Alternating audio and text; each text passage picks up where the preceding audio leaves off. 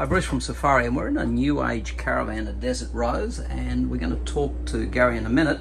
But what we've done here under the seat here, we have put in a 48 volt overlay system. So no change to the 12 volt, 48, 600 amp hours, 3000 watt inverter. And that box under there is our Killa-Wasp, and that's charging 1000 watts from the vehicle when he's towing. And we got the aircon running in here now. The solar's pumping away at 584. And meet Gary. Gary, how are you today? And it's been a big week. Hey? That's all I can say. The idea was to be able to plug into a gum tree, no power pole. Basically off-road, parked on a river. And what are you going to mainly run, the aircon? Yeah, mainly aircon at night, because we have Wi-Fi instead of the aircon, so that's pretty important for Rae and Ellie, the dog.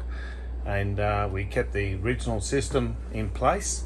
And let's just have a look at this. All we did was we just unplug it. It's still all running, right? It's still all running, the screen. And we got another screen around the back here, which is your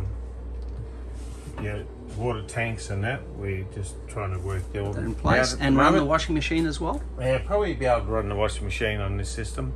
And we also got another 225 amp hour Safiery Lithiums underneath where the original batteries are. Righto. To run the battery plus system, goes via that back into the other box. Yeah, thank you, Gary. And what about the solar on the roof? We've got about 820 watts on the roof. That's excellent. That's about it. And you've been helping out? And yes, I've been helping out the boys. And you got your certificate in electrical engineering this week? Oh, we've got hydraulics. That'll do, mate. Look at this. CQH Hydraulics. All right, thanks, Gary. Yeah. All the best there. And here we are right now. The summary is 599, nearly 600 coming off, 603 off the 800 watts of solar. The aircon is the Dometic Harrier, which is not that efficient, contrary to what they tell you.